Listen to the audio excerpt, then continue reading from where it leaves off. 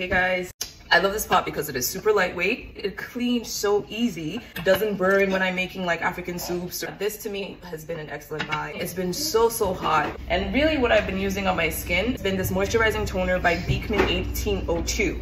Goat milk, squalane, which is super moisturizing. You just shake it up. This is what gives me my glow. So this is a good one. These earrings by Bobby made this. If you're into fun, colorful, quirky jewelry, you should definitely check her out. Now, if you've been watching me travel, you've seen that I have this yellow duffel by Dagney Dover. Obsessed.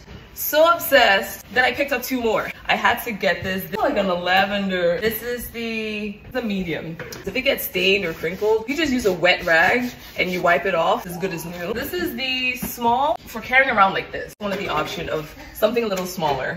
Yeah. This was like an IG buy. So for $12, Salt Air has been so good on my skin. This is Santal Bloom, and I also like the Lush Green. Hey.